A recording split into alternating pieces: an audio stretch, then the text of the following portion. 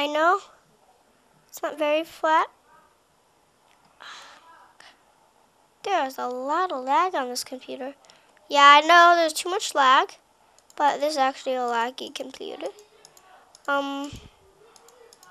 This is really cool that I'm making today. You'll need a lot of stuff. Sticky pistons, redstone. It's all complicated. All. Redstone repeaters. You need redstone. All that stuff.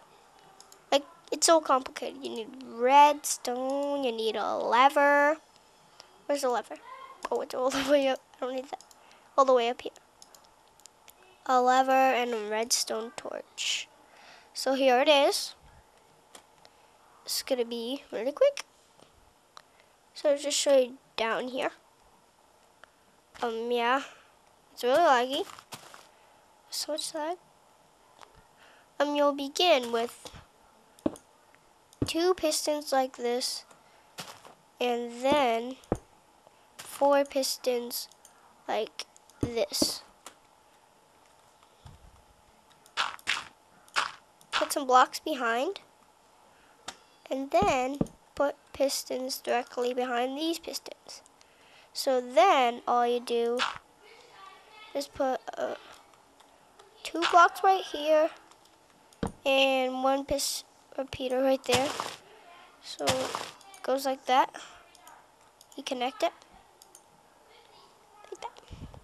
So then for like that, for the block to actually move for this trapdoor thingy, you're supposed to put 2 blocks like that in front of that piston, but 1 space away. Then put your lever right here. To activate it, you put this right here, this block right here, piece of redstone right there, and a redstone torch right there. I think it's completely. Oh yeah. These ones has to be on a 3-tick delay like this, and then when you hit the lever, I think something happened. Oh yeah, and then you're supposed to connect this all up. Now it does stuff. Now when you hit the lever again, works perfectly. All you do, hide up the signal.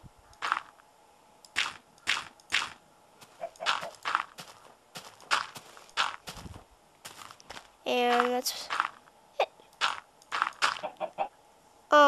Just gonna show you all this hiding. So yeah, you can make secret rooms and stuff. You can make secret rooms and other awesome things. So right to the bottom of it.